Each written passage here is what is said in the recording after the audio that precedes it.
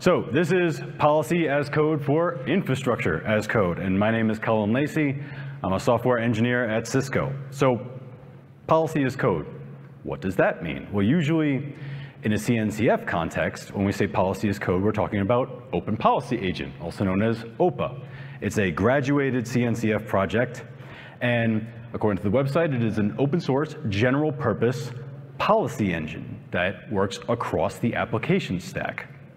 So some key features of OPA: it uses a declarative policy language called Rego, right? And that's the policy as code part. That's the language you'll be writing the code in. It has multiple deployment options, right? Sidecar, daemon on your server, a RESTful server, right? So you can run it as a RESTful application or a CLI. And that's what I'm going to be doing during my demo today, is using it as a CLI. It has a built-in testing framework, right? So the same way that you can unit test and behavior test your Python, Golang, JavaScript, whatever, you can do the same. Unit test and behavior test your policy as code. And then last feature I'll highlight, there are more, but the last feature I'll highlight is that it can compile and evaluate in WASM modules for portability. So when I said across the stack, you can run policy as code in the browser, right? Wherever you can run WASM, you can run policy evaluations. So I mentioned Rego, right? The policy as code language. What is that? Well, it's a purpose-built language specifically for writing policy as code in a declarative way, right? And that's what it looks like. Code, it's got standard operators, pretty familiar syntax, but it's declarative, meaning you write policies, you write descriptions of what a matching adherent input should look like, right? If it's going to adhere to the policy, it has to match. Here's the specs. Any mismatch means it automatically fails the policy. So let's say I'm writing a policy to approve something, right? I want to approve this input. Well, if it matches everything, great. It passed the approval policy. Works the same way with rejection. I'm going to test for, should I reject this input? If it matches, yes, I reject. If it doesn't match, great. It passes. I don't reject. If you want to get hands-on with Rego, the team that maintains OPA hosts the Rego Playground, right? And this is a great way to try it out. They have very useful real-world examples, like, so it's not just a hello world. Real-world examples that you can see. How would you write policies for different scenarios? And if you're writing Rego and you want to test something out really quick, this is a great way to do it. Right? This is actually how I learned Rego. So a question might come to mind, well, is it really worth learning another language? And in the beginning, for me, I reluctantly came to the conclusion that yes, it actually is, right? Especially when that coding language fits the purpose for what it does, and Rego does. It fits the purpose really well because it's declarative, right? So the difficulty for me, at least, was in those initial core concepts. I'm used to imperative code, right? Write a function, it does something. Write another function, it does something, right? So we execute procedurally. Well, declarative, right? You're stating, here's how it should be, and that gets evaluated once, and if it matches, great. If it doesn't, it fails. So those initial core concepts were a little difficult for me, and in my very unscientific drawing, this is what it looked like, right? Where the initial difficulty was at the beginning, and then it leveled off the more I got used to it.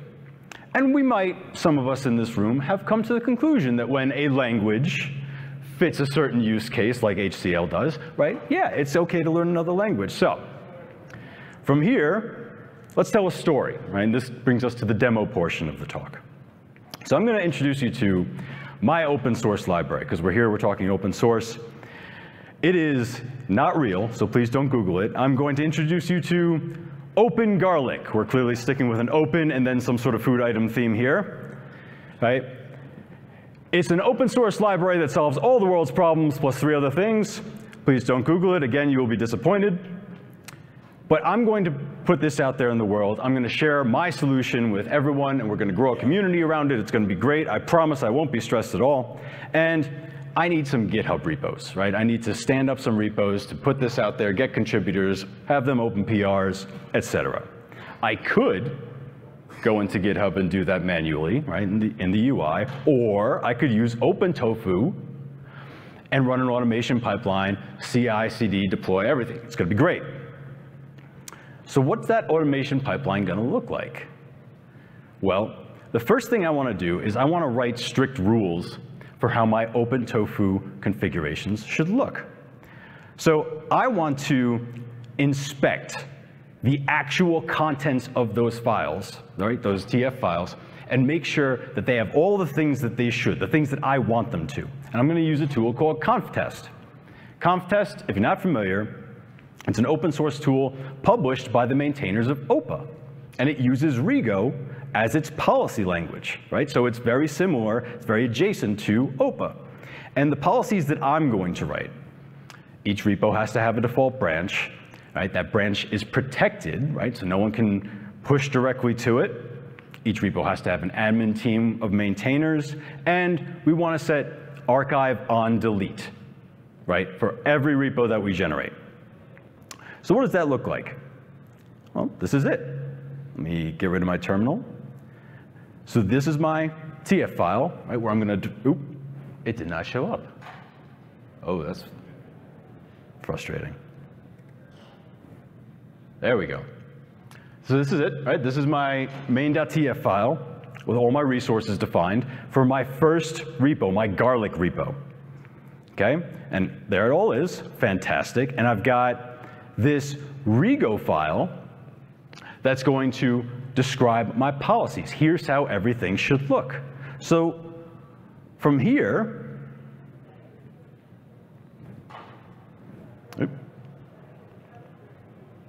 I'm going to test my OpenTofu files using ConfTest, right? ConfTest is a CLI tool. So I'm going to test that main.tf, and the policy I'm going to pass in is that repos.rego, the one I just showed you. Let me try that. Open my terminal back up, and I'll write ConfTest, test, main. All right, so exactly the command I just showed. Great, it passes. I'm adhering to my policies. Okay. First repo, fantastic, but you know what? I'm feeling like if this is going to be an effective, solve all the world's problems open source library, it needs a CLI. Can't have a library without a CLI. So I'm going to add another repo. So I'm going to copy a bunch of stuff from this part of my main.tf, and I'm going to paste it again to release the OpenOnion CLI. And I know I should adhere to best practices. I should refactor everything to modules. I will do that later. I'm pretty stressed. I'm maintaining open source libraries. So now I'm going to run ConfTest again, right, and make sure everything's good. It failed. I guess my copy and pasting skills aren't as good as I thought they were. The repo onion, it should have had a repo team. Did I not paste a repo? I did not. So this policy as code can help enforce best practices, even when you know you should and you feel like you'll do it later. So I'm going to do the thing I know I should have done and refactor this to use modules, right? I'm using my OpenTofu modules, and I can still run my ConfTest policy as code against the module that I'm targeting, right? So here's my module. It's GitHub main.tf, and it's got all the resources I'm going to build, but now, following best practices, do not repeat yourself. I'm testing something that will be applied to every repo I build out from here on out. So I'm going to run ConfTest, test modules, GitHub main, pass the same policy, and now as long as that passes, which it does, all of the repos that I build out using this module are going to adhere to my policies. Fantastic. All right, so now I'm going to tofu plan this. It's going to add 14 resources. I'm going to tofu apply plan. And that's going to run. We'll come back to it. All right. So stage one, that's accomplished. On to stage two. All right. I'm maintaining this by myself. It's gaining some attention. People are using it. They're opening issues. They're starting to contribute. That's wonderful. And I'm tired. I promise I'm not stressed yet, but I'm tired. So I'm making mistakes, and one thing I really don't want to happen is for someone to accidentally delete something, okay? So remind me, for anyone who knows, how do we delete things in OpenTofu configs? I know it's not, we don't write delete into the configurations, right? We remove something. Well, I already said conf test tests what's in your file. Something gets deleted when it's no longer in your file. So conf test can't actually solve this problem. So what I need to do, right, I need to make sure something doesn't get deleted without conf test. So let's look at an example real quick. So I'm going to minimize this. Oh, right. There we go.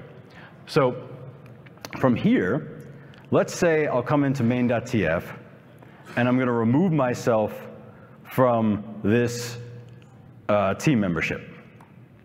So I'll run conf test, nope, sorry. I'll run tofu plan. Right, removing myself from this team membership, that's going to be one resource to destroy, specifically a GitHub team membership resource. Okay, that's bad. We don't want to destroy things.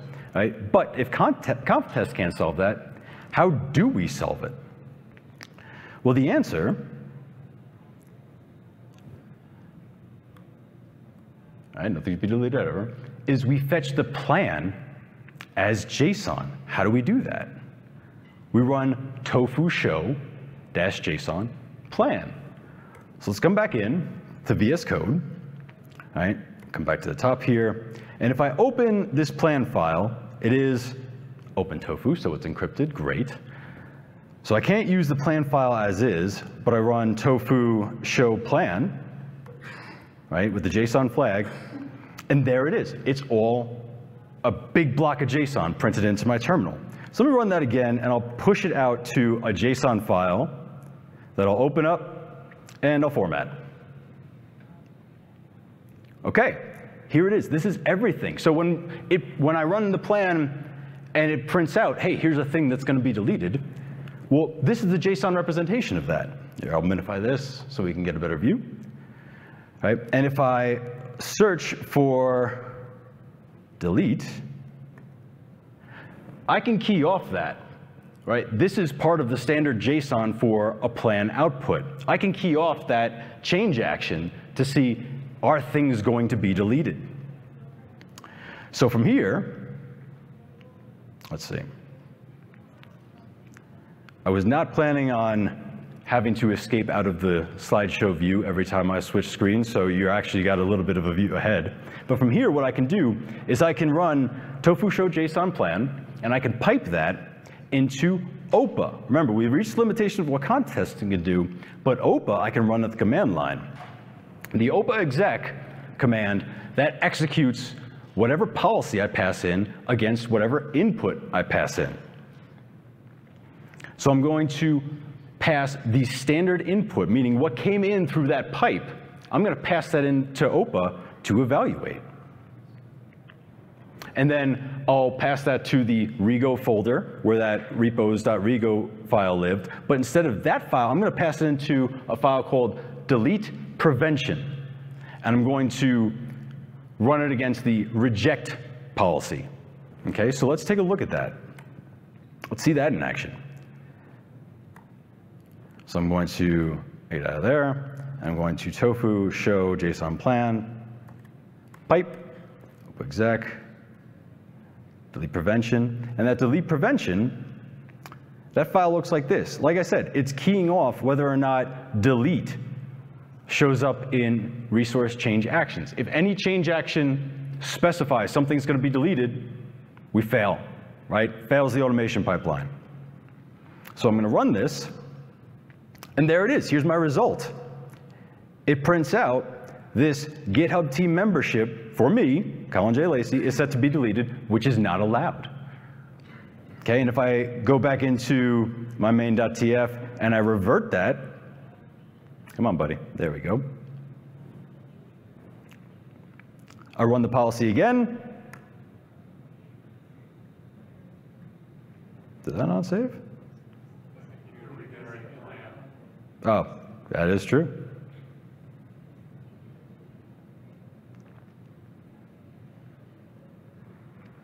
There we go. And I tofu show JSON, show the plan. There it is. The result, no violations. Fantastic. Okay, we're doing great. From here, nothing's going to be deleted. Now I can really push it out, grow the community, and really ask for more contributors, because this work of maintaining these projects is kind of killing me. But what I'm now interested in, what else can I do with that tofu show command? Well, one option, I can tofu show JSON, show JSON, and not specify the plan file. That's going to show my state, my entire state as JSON. Remember, I'm encrypting. This is the unencrypted version, right? And I'm not going to show you a formatted version because my GitHub token is somewhere in there. But trust me, this is the this is the unencrypted version of my full state. So what can I do with this? All right, now that I have it, well, one option is I can export this, right? So I can take that and I can export that state somewhere, maybe to a database, right, using a Node.js script, or any script. I just happen to write it in Node.js. So tofu show JSON, and I'll pipe that the same way I did before, right, piping that JSON output to my Node script.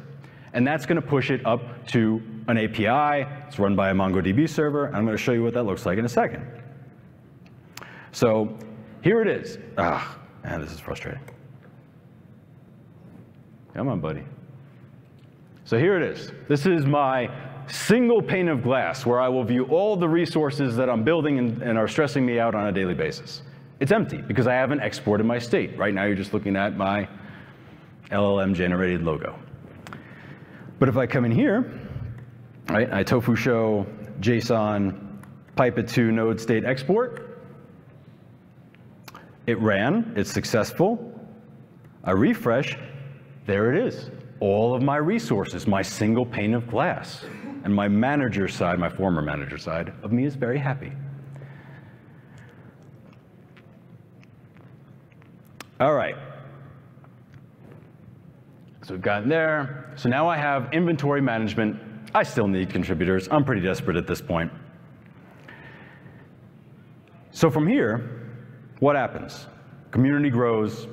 I get PRs. I'm merging. I'm keeping track of issues. Burnout sets in, right? That's what happens sometimes. And when you get burned out, it's hard to maintain stuff. You think about quitting. Issues are piling up. Contributors are hard to come by. And when they contribute, they open PRs. I have to review and merge those PRs. There's dependency patches. And I still have a day job on top of all this. I'm doing it in my free time. I need a break. So I'm going to ask, I'm going to put it out there into the world. Can somebody please take over? Any volunteers? Well, 3 heroic and very handsome gentlemen step up. Ringo, Gunther, and Arvis. Yes, Arvis is wearing a toga. They are real people with feelings. They are not pictures of me in recycled Mardi Gras costumes. So, from here, what happens? Well, I want to make them contributors, right? So I'm going to take myself out of these configurations, and I'm going to replace myself with them. I'm stepping away. I'm done. I'm handing it off. What's going to happen here? Delete policy is going to flag it. Like, hey, you can't do that. So now I'm at this crossroads, right? I learned my lesson about not following best practices, so I really don't want to hard code myself in as OK to delete.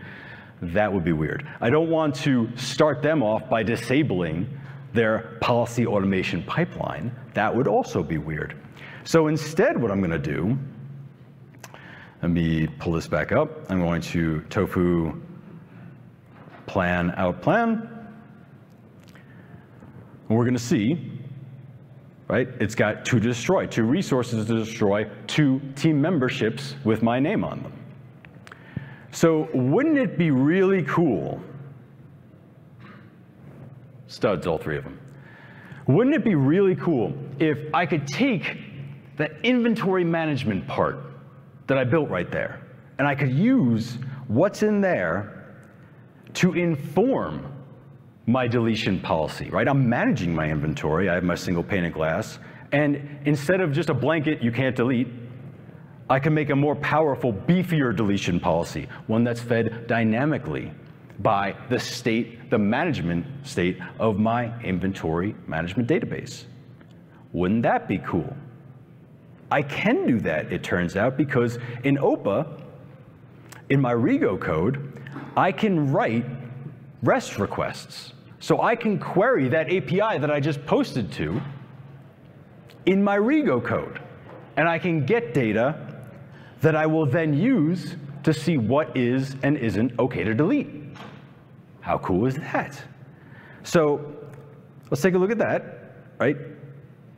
If I come into dynamic deletion.rego, this is what it looks like, right? I've got my send HTTP request function that I'm defining, where if I pass in a URL, it's going to write an HTTP GET request to that URL. And then from here, I'll look at the planned deletions, and I'll see which of them are okay to delete. And if something isn't marked as okay to delete, it fails the policy. So now that I've got that, let me come back up to the top here. Now that I've got that plan, OPA exec, centered into dynamic deletion.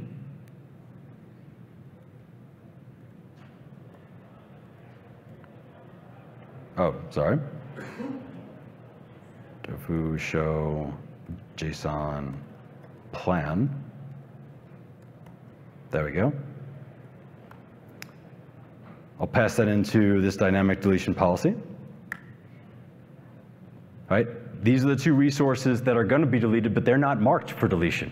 So let me go back into my single pane of glass, and instead of the read-only view, I'll come into my admin view, and I will mark myself as deletable. Okay to delete, okay to remove myself. And now I run that same policy, no violations, I'm free. So from here, okay, so from here we get to the end of the story, the end of my time maintaining open source libraries. Arvis, Ringo, and Gunther go off to form $1 million startup, and I am not jealous at all. I find peace and happiness walking my dogs every day. Work-life balance, it's priceless. If you want to see the code that was used in this demo, that QR code will get you there. If you want to connect with me, ask me questions, talk anything, cloud, code, whatever, I'm on LinkedIn, and I promise I'm friendly. And if you're interested in videos I post about code and cloud, I also have a YouTube channel. Last thing, I'll give you a second, I see some phones.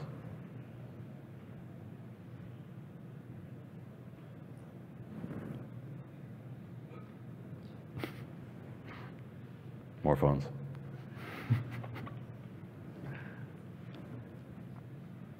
Okay, last thing, I'm an active contributor to the Application Development Working Group, and we have a survey about developer experience, specifically the developer persona experience in the CNCF landscape.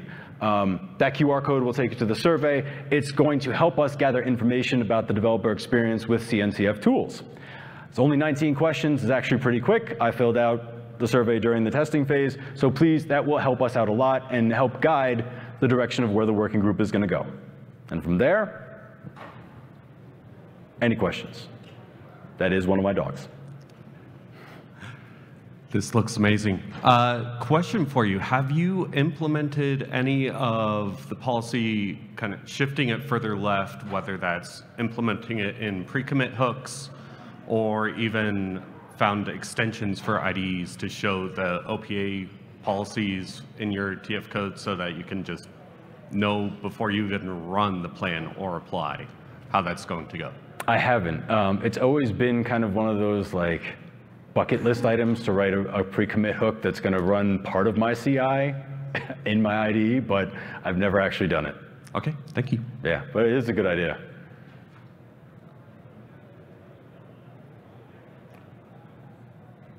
Any other questions? All right, cool. Well, thanks for coming out. I'll be around if you want to ask anything.